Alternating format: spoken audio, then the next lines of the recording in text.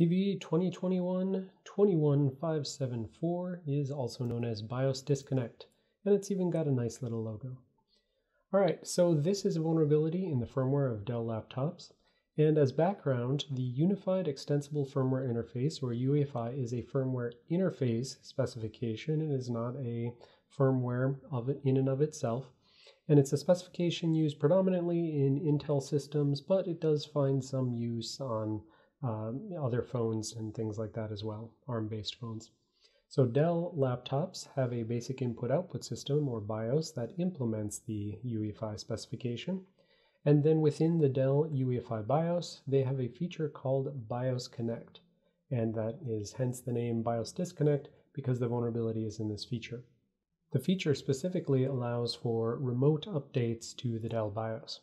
So when thinking about the UEFI BIOS, you should think of it as the code that runs earliest on the Intel CPU, and it subsequently hands off to a bootloader, which loads an operating system like Windows or Linux, and then subsequently the OS allows you to run applications. So the simplified flow given by the Eclipsium presentation is that the Dell firmware reaches out to a Dell.com website via SSL, and subsequently pulls down a catalog bc.xml, which it parses in order to decide whether it's doing a firmware over-the-air update or an operating system update. So this mechanism supports both the firmware itself being updated as well as the operating system. Now, they found multiple vulnerabilities, and in my opinion, the most severe one was the one that allowed for bypassing of the HTTPS protection.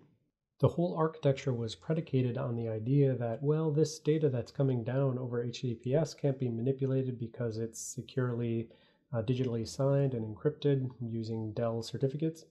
And unfortunately, they found that the code in the BIOS would accept a wildcard certificate, meaning not just ones that are from Dell.com, but one that the attacker could control. Subsequently, that means all of this various XML and all of this UEFI code coming in is viewable as attacker-controlled input or ACID. But we're going to focus just on this last CVE having to do with JSON parsing in the SHA-256 field, because that's what they wrote their proof of concept for. So if this initial vulnerability allows for the cancellation of the security provided by SSL, then there are subsequent vulnerabilities in both the parsing of the catalog and the FOTA EFI and the CSOS EFI. So for instance, in the catalog bc.xml, there's this base location, which you can see here. They've helpfully denoted by all A's, which is of course an ACID burn. And then in the CSOS EFI URL field, again, all A's, ACID content. And as we said, we're going to be working our way towards the SHA-256 field, which clearly has ACID in it. So this is an example of what a proof of concept might look like. Because the SHA-256 field is expecting to hold ASCII encoded hex values for a SHA-256 hash, unfortunately it doesn't have any appropriate length checks, and consequently it can just have an arbitrarily long hex string.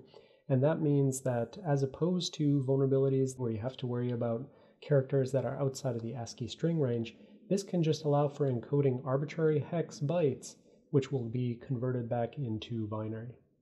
So the researchers provided us the following pseudocode indicating where the vulnerability was. So let's go ahead and zoom in on that and take a little bit closer look. Now, the original researchers confirmed there was actually a typo in the original presentation pseudocode that I've corrected here so that it shows it being left shifted by 4 bits instead of left shifted by 8 bits. So this is where you're going to need to find the flaw.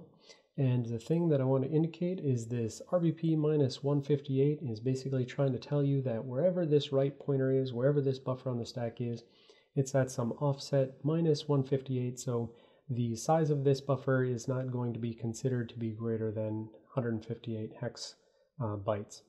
So we've got a while loop where it's doing string length on the hex pointer. This is going to be the input, the string in the XML. That was shown as A's or 90, 90, 90 and a bunch of data. And so it's going to be checking that and looping through that. And while that index is less than the string length, it's going to convert the data and write it at the pointer. So you need to go find the vulnerability. I'm going to also provide you with a little bit of a stack view, again, just to indicate that the buffer on the stack is at some location called RBP minus 158. This just has to do with x86 assembly and calling conventions and stuff like that. And I can't assume you know x86, so that's why I'm providing this this picture. This is just to indicate that, we know that stack buffer overflows are trying to do things like overwrite the return address on the stack. And for this particular system, it's using a calling convention that saves a particular register here and then subtracts down to allocate space for a buffer. And so that's where we find our buffer. All right, with that picture in mind, go and find the flaw.